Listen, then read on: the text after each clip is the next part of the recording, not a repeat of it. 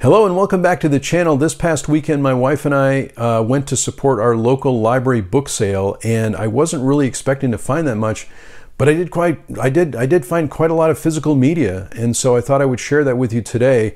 My wife and I always go to our library when we can to support these book sales. We love the library. I've always loved the library since I was a kid, and so it's nice to go support the local sales, and people bring in books and DVDs and Blu-rays and things like that. I think this was the first year that we heard that they will not be accepting VHS tapes, which we had seen in the past, so which is kind of interesting. But I did pick up a few things, and I wanted to share those with you today. Everything I'm going to show you today, the total for everything I'm going to show you today was $14, which I couldn't believe. It was $1 for each of the DVDs that I picked up. And, well, they're not all DVDs, but so anyway, the first thing I'm going to show you is, if you watch the weekly vlog too, maybe you got a little bit of a preview to this too, but I really like these Saturday Night Live collections, and I had them a few years ago, and I gave a few of them away, so I thought I would pick these up. This is the Adam Sandler one, and I also got the Jimmy Fallon one. There's the Jimmy Fallon one. There's the back of that one. I thought these might be hard to find, but I was looking on Amazon and they are still available, but it's nice to pick them up for $1, and hopefully I can collect a few more of those. The next thing I picked up too, which I was really surprised to see, a lot of BBC editions of Doctor Who. So these are all DVDs. I know there's other releases of these. They're out on Blu-ray, things like that, but I don't really have any Doctor Who in my collection, so I thought this would be a good time to pick these up. Again, these are all $1. Lots of extra features. I think for me, I haven't watched a lot of Doctor Who, but I did start with the Tom Baker years, and I remember seeing these on television when I was a kid, and so it was nice to be able to pick these up and maybe revisit them and see if I like the series again. But certainly let me know in the comments if you're a Doctor Who fan and what I should be watching. I guess this is an earlier one too. There's a Doctor Who from, and it says the years down here also. I love the extra features on these. Again, fine to pick these up on DVD, because if I like it, I'll upgrade to Blu-ray. Here's also one with the 5 Doctors, the Peter Davison years, 1982 to 1984. Again, these are all $1. Look at all those extra features too, and I love the extra features on these too. It'll, give me some insight into the series. Hopefully, there's some outtakes on here also. So there's 2 discs in each of these. It's a flip case on the inside. One of the things I do when I go to the book sale too, and I would highly recommend this if you go to a book sale. Obviously, there's people that are donating books and movies. I always check the back side of these DVDs and Blu-rays. I also look to make sure that the right DVD is on the inside of the case here too, because sometimes you'll find an empty case, or you might find something else in there that you don't expect, and so it's always good to just check to make sure what you're picking up. This is the 50th anniversary special on DVD. There's the back of that one. I guess this one has a few bonus features. Doctor Who Explained. The William Hartnell years. And I love how they list the years down here too. These are BBC DVDs. There's the back of that with some extra features on it.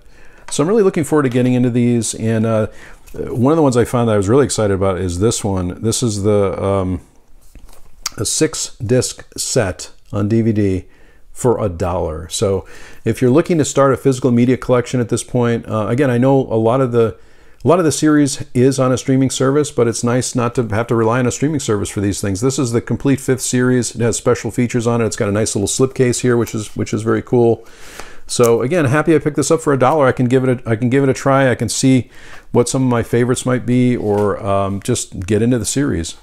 Next up, I also picked up some movies. If you've been watching the channel a lot, you'll know what a fan I am of these films.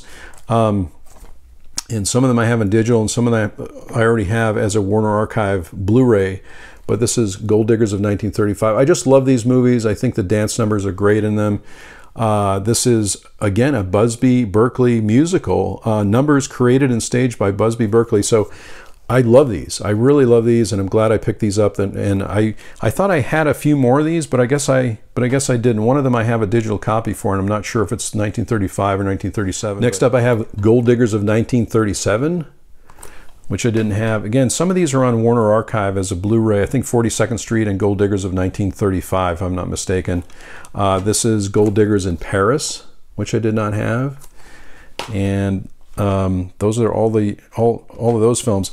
A few other films too. I didn't have this one on, and this is a Blu-ray. This is Sherlock Holmes with Robert Downey Jr. and Jude Law, Rachel McAdams, Mark Strong. So this was cool to pick up for $1.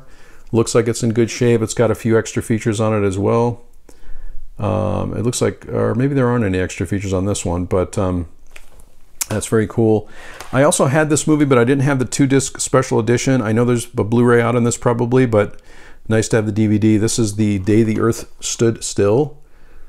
And there's the back of that one too, with you can see lots of extra features on there. Sometimes you'll find an extra feature on this. This one happens to have a commentary by director Robert Wise and Nicholas Meyer, director of Star Trek II: The Wrath of Khan. I'm watching a lot of Star Trek, these days, and so that's interesting to see. The Day the Earth Stood Still. And finally, a movie that I haven't seen in a long time, and I was really kind of surprised they had a copy of it, and that is Diner.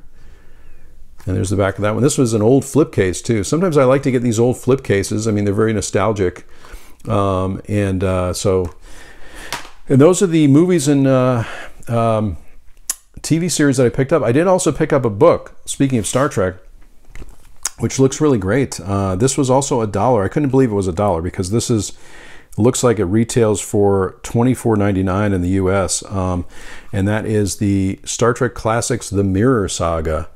Look at the artwork on that too. This is in really good shape. And there's the back of that also. And I thought this is really, I'll show a little bit of the inside of this too. Look at the inside. I mean, it's in really good shape, especially for a book sale. You really have to look with the books too to make sure that things are in good shape. There's not a lot of writing in them, as an example, but lots of, I mean, this is in really good shape, and I'm looking forward to reading this. This is the first time I've seen this one.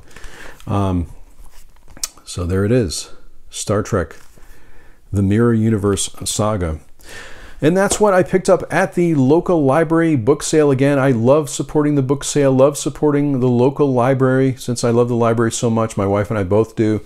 So that's what I picked up, and I again, really wasn't expecting to find as many things. Everything I showed today, again, the total was $14. So that's another way that you can start your physical media collection, whether it's books or movies or anything that you enjoy. But that's one way to do it, and you can donate to a very good cause. Thanks so much for watching this video today. If you like this video, click on like, and if this happens to be your first video on the channel, please consider subscribing. That would be awesome. I sincerely hope that everyone is safe and well, and I'll talk to you soon.